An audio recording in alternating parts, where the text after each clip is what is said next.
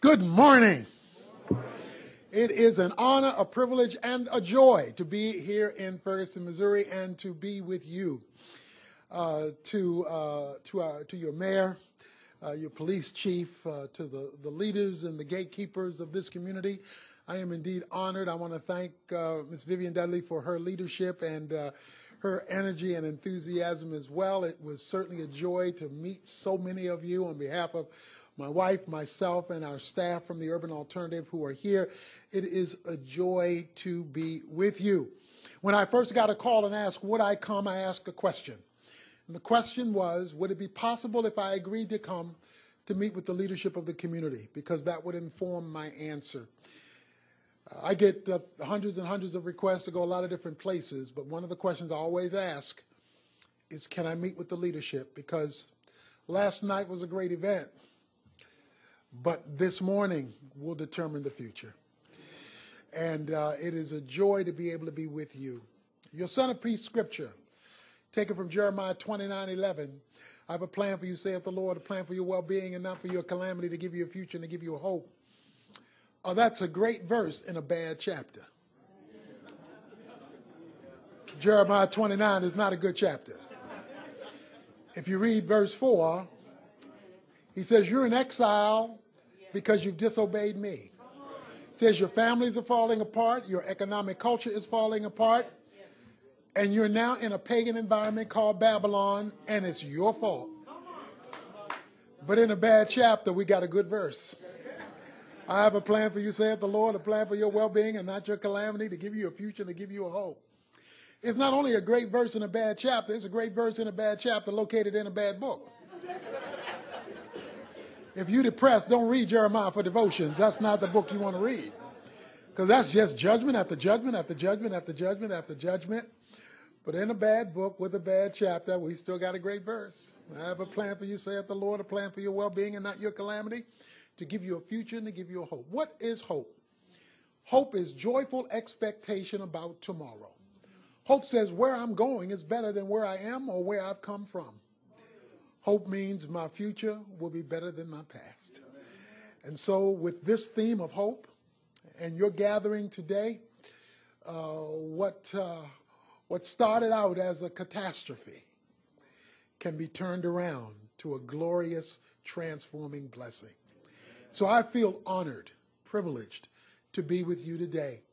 I want to take the few minutes that I've been so graciously granted to share with you a worldview and a strategy for your consideration. And a strategy, I think, that will take into consideration all the good things that are already happening here and seek to see them and us support you, because that's what we do. We are not trying to impose anything on you. We're trying to support you and what God has called you to do. But first of all, let me start with the worldview. The worldview is how the world works. 2 Chronicles chapter 3, verses 3 to 6 says, in those days there was no true God, no teaching priest, and no law. It says citizen rose up against citizen because there was no peace to him who went in or who went out. It says nation rose up against nation, and then it said city rose up against city. So you had societal collapse. And then it says, for God troubled them with every kind of distress. Now, if God is your problem, only God is your solution. You can't elect your way out of that, politic your way out of that. Not if God's your problem. What you and I are experiencing today, not only in the events of Ferguson, but in the devolution of our culture, is the passive wrath of God. There is the active wrath of God in Scripture where you see fire and brimstone. But then there is the passive wrath of God that is defined in Romans chapter 1. It says, because they no longer retain the knowledge of God, God turned them over. The passive wrath of God is when God lets you live life without him. He gives you the desire of your heart to leave him out. But when he gives you that desire, then you bear the consequences of that choice. What we have watched in our society is the removal of God from the center of culture and put out on the loop. You know, most big major cities have loops that go around the city. So the loops are like close enough to have access, but far enough not to be bothered with. We want God for invocations and benedictions as long as he stays out of the issues in the middle. And because of the removal of God across the culture, including the church, because of the removal of God's person and precepts while still using his name, we are seeing the passive wrath of God. And if God is your problem, only God is your solution. At the end of the 20th century, one of the great diseases that we had to address was acquired immune deficiency syndrome, AIDS. AIDS is was a breakdown of the immune system, and our immune systems are designed to be repellents against bacteria and viruses that would shut down the body. But when you contracted the AIDS virus, your immune system was so damaged that you couldn't repel simple things that normally wouldn't bother you. Now, AIDS would never kill you. It would set you up for something else to kill you. Colds would become pneumonia. You would be more susceptible to cancer. So it set you up for something worse to happen. What you and I are experiencing today is a case of spiritual AIDS. That is the breakdown of the immune system, and God's immune system in society is the church. It is the job of the church to reflect the immune system of God so that the bacteria and viruses of evil do not turn cultural colds into societal pneumonia. And that is what we are experiencing today. And since God is the problem, no politician is the solution. There must be the reintroduction of God into the culture. And therein is where the church comes in. The church is called his body. And the job of a body is to reflect the dictates of its head. Your body only does what your head tells it to do. That's why when a person has a disease of the brain, it shows up in the dysfunction of the body. Well, since our head has no disease, and since Jesus Christ is perfect in every detail, we have a flawed body with a great head. So we have a disconnect in the central nervous system. The flow down and the disconnect is the disunity of the church. Jesus' prayer was that they might be one. Oneness does not mean sameness. We went into that when we talked about the theology of the Trinity. One God composed of three co-equal persons who are distinct in personality while simultaneously being one in essence. So sameness is not unity. Sameness is oneness of purpose. In football, there's only one goal line, but there are 11 different positions on the field, but they're all headed toward that one goal line. So they're singular in purpose, although differentiating themselves by position.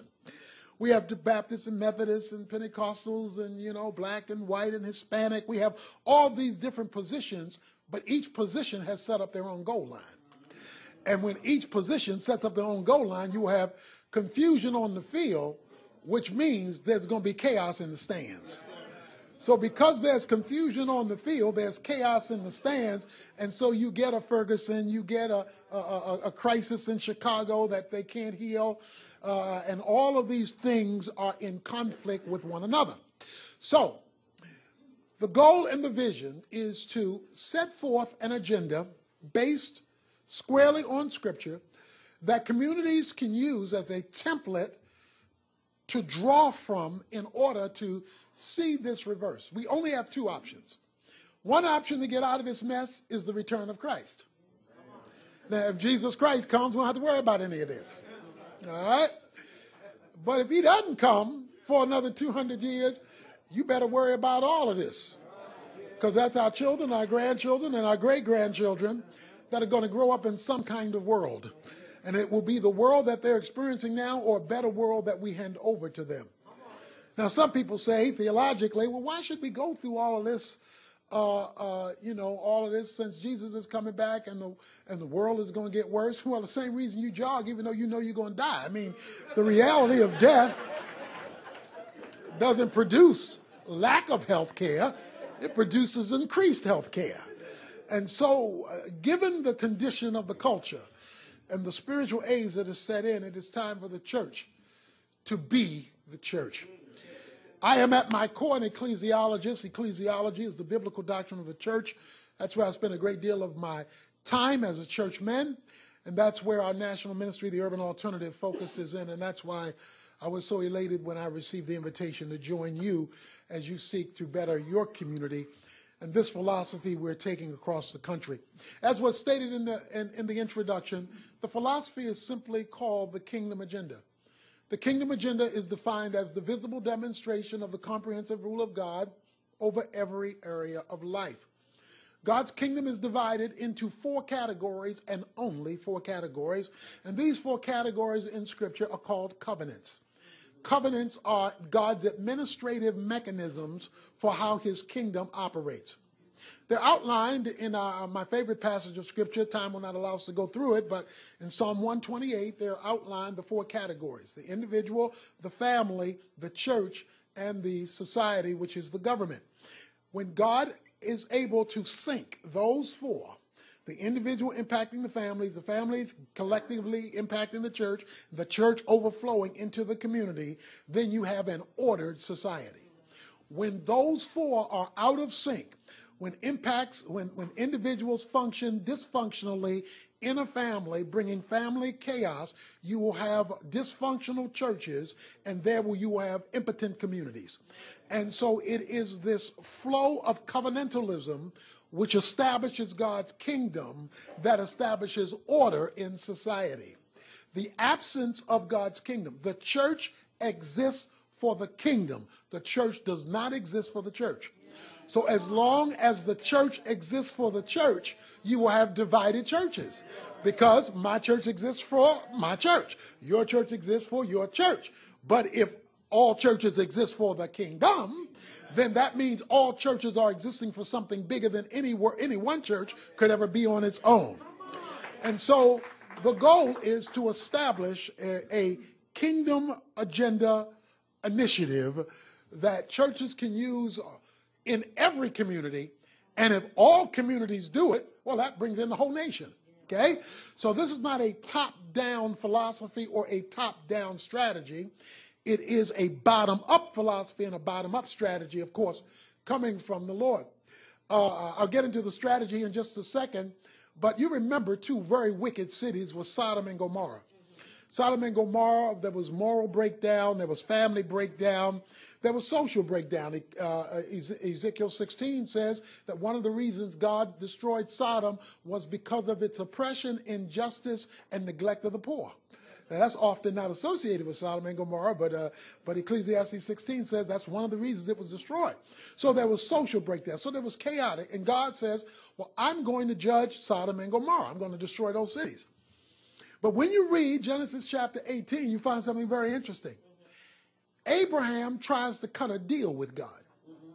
Abraham says, if I can find 50 righteous, will you save the city, not because the city deserves to be saved, but for the sake of the righteous? And God agrees with the deal. He says, if you will find me 50 folk on my page, okay, then for the sake of the 50, I'll save the 500,000. Okay? Abraham comes back and says, what about 40? He couldn't find 50. God says, well, I'm good with 40. We can go with 40. Abraham comes back and says, what about 30? Because he couldn't find 40. What about 20? Comes back and says, what about 10? So the question on the floor is, why was Sodom and Gomorrah destroyed? It was not merely destroyed because of the evil of the city. It was destroyed also because the righteous couldn't be located. The righteous couldn't be located. Now, he did have a righteous guy named Lot. Okay? But Lot suffered from the American disease of personal peace and affluence. He was in his world, And because he never disseminated his world, the culture got destroyed. He had 2 sons-in-laws, 2 daughters, his wife, and himself, okay? As 6 people. If each one of them would have won one other person, that would have been 12 people. Abraham would have found 10, and Sodom and Gomorrah would still be on the map. But because he was ingrown and did not impact, the culture had to be destroyed. So, trust me, the passive wrath of God will allow us to destroy ourselves unless he is returned and the righteous can be located. We have enough in this room right here today for God to change his mind about Ferguson. We have enough in this country for God to change his mind about America. If in fact the righteous can be located in a unified way. The strategy is outlined in the white brochure. If you will pull this out, we call it a Kingdom Agenda Strategy for Community Transformation. A Kingdom Agenda Strategy for Community Transformation. This is what we would like to offer for you, that we offer across the country, for you to consider. In the center slot is the discussion of a summary of the Kingdom Agenda so that you understand it. On the right-hand side, I say we need more than a protest, we need a plan. Okay? We need more than a protest, and I could go on to say we need more than a meeting. We need a plan. So here is a plan for your consideration. This is not to be imposed.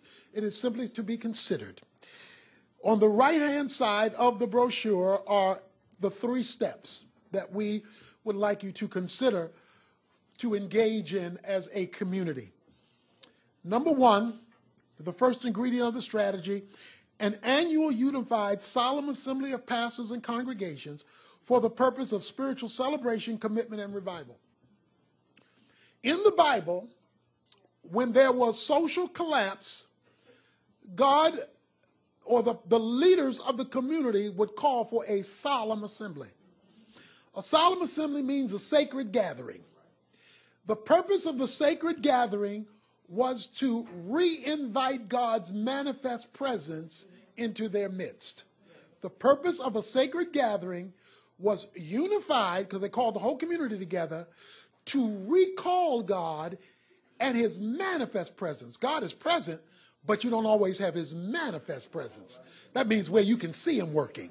You know he's there, but you want to see him working. So that's his manifest presence. Now, the reason why a solemn assembly was called was because his manifest presence was missing. And there was spiritual and social collapse. Ezra called a solemn assembly. Nehemiah 8 calls a solemn assembly. Esther calls a solemn assembly. You have it flowing all through Scripture and church history. The civil rights movement was born out of a solemn assembly. The calling of the churches together in a unified way to deal with unjust laws in the Jim Crow South. Those were simply forms of a solemn assembly. What you did last night was awesome, but the great danger is it being a one-time event. See, if all you did was have a kumbaya moment, and we all felt good for the folks who were there, then it will just die as another event. But if you said annually there will be a coming together of all the churches, inviting their congregations led by the pastoral leadership, so that there will be in our community a corporate call for God's manifest return into the midst of this community through the gatekeepers of this community, because God responds to his church, not just to anybody who's just happened to mention his name or praying before a city council meeting. He calls for his church. And so if the church invites him in, he knows it's a real invitation. All right? Because, you can get some invitations from folk, but you know that ain't real. They're just being polite. God's not interested in polite invitations. He wants to know this is a real invitation. And the way he knew it was a real invitation was by fasting and prayer. Why fasting? Fasting was connected with it because fasting was giving up the physical to gain the spiritual. In other words, I'm giving up something in the physical world because right now, the spiritual world is more important. So it was expressing a priority. So if the pastors would meet leading up to a solemn assembly, pastors praying together, and you come together like you did last night and see that thing grow and grow and grow on an annual basis, and if it's annual, that means it doesn't interfere with your individual church programming, then you have now the gathering of the church of Ferguson, or the church of St. Louis, made up of the churches. The churches make up the church, so that there becomes one church. One church with its many expressions, in your community. So you start off with inviting God's return to the midst of his people. Second strategy is number 2, an ongoing unified impact through the adoption of public schools for the purpose of impacting the lives of young people and their families through mentoring and family support services. The Bible says that we are to demonstrate our goodwill through our good works. Good works are not merely good things. You don't have to be a Christian to do a good thing. Non-Christians do good things all the time. They build hospitals, they build orphanages, they're philanthropists, they feed the poor. So you don't have to be a Christian to do a good thing. Only Christians can do good works. Good works is more than a good thing. Matthew chapter 5, verse 16 says, "Let your light so shine that men will see your good works and glorify your Father who is in heaven." Not their Father, your Father, okay? In other words, a good work is something you do that non-Christians see the benefit of, okay? It is biblically authorized, and God always gets the credit for it. That's why they glorify your Father. To glorify means to show off something, to amplify something, to put it on a billboard. It's advertise something.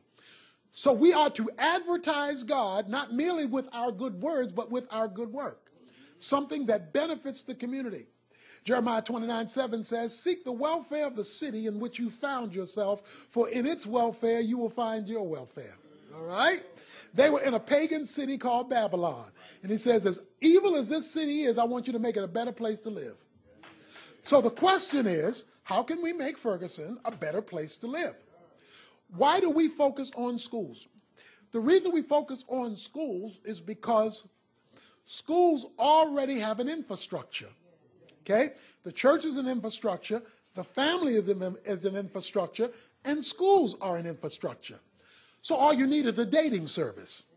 The dating service connects the church with the school because they have the kids have parents, so that means family. That's church, school, and family, so you just hit the whole community right there.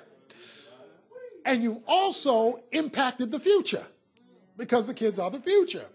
But we know one of the reasons we're having problems with our kids is because of the breakdown of the family. And so teachers now have to be social workers and academicians.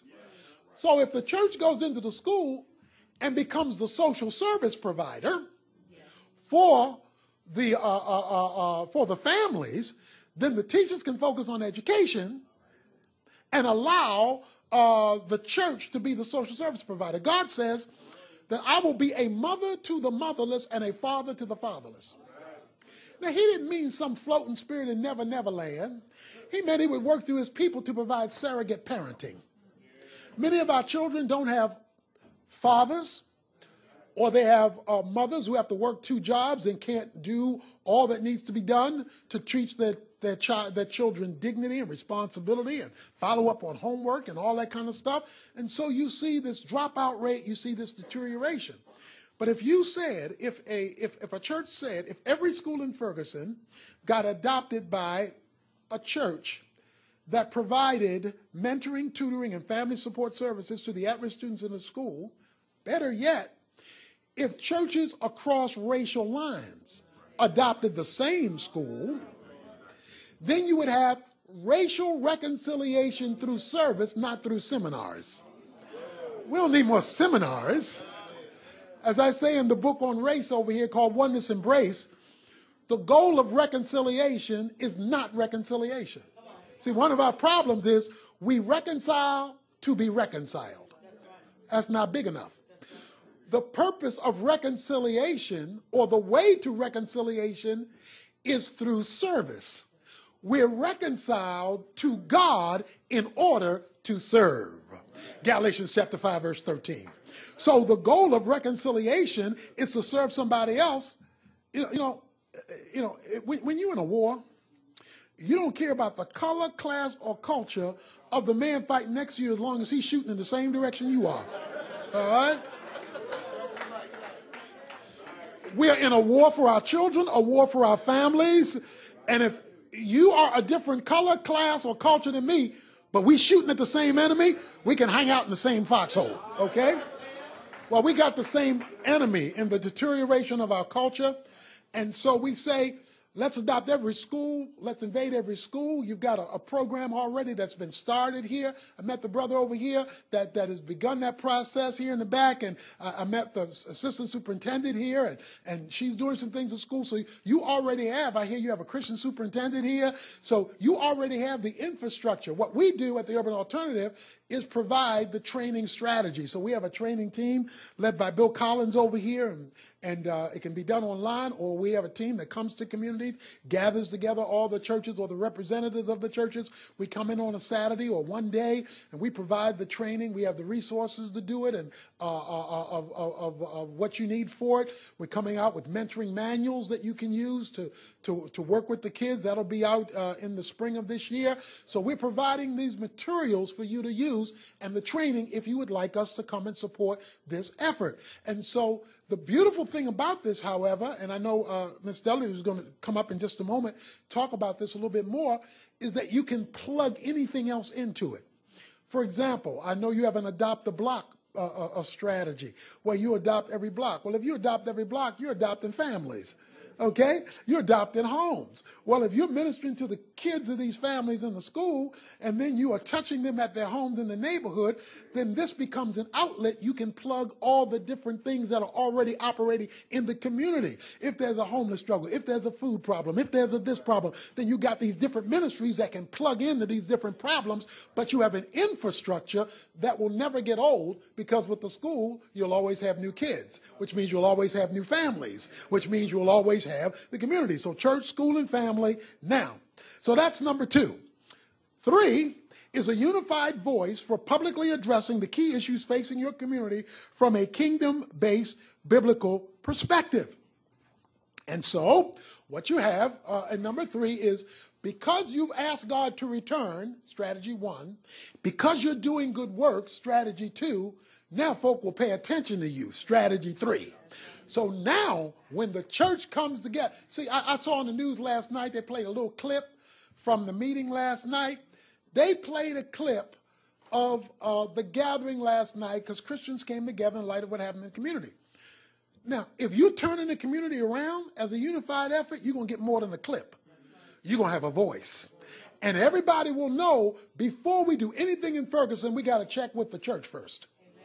Because they're the ones doing the good work, and they're the ones making the impact, so they're the ones we need to pay attention to on the front end. See, folk come to the church on the back end and want us to clean stuff up. No, that's the wrong song. That's called backwards Christian soldiers. We want to go onward Christian soldiers, which means what we want to be is consulted on the front end. But you got to have the good works that draws the attention in a unified way. So that's the threefold strategy that anything else can be plugged into that gives you a stable way for ongoing impact in the community. The Adopt a School brochure gives you some of the details of our training that we offer. And what we become is consultants to your community. We're putting together a discipleship template. This is a whole nother subject. I won't go into it. But the discipleship template simply says that we got to go beyond creating members and we need to create disciples. Because without discipleship, you'll have membership with no impact.